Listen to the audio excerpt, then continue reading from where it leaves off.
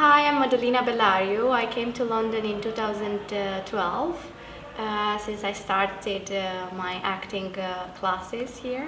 I went to a school in London and I became a full-time actress now. I've been working on a couple of projects. I can mention a few of them. The Young Pope with Paolo Sorrentino, which is on HBO and Sky. Coronation Street, I've been doing some theater also.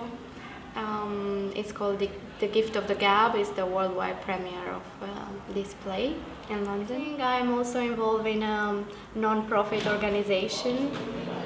It's a trust called the European Nature Trust. I got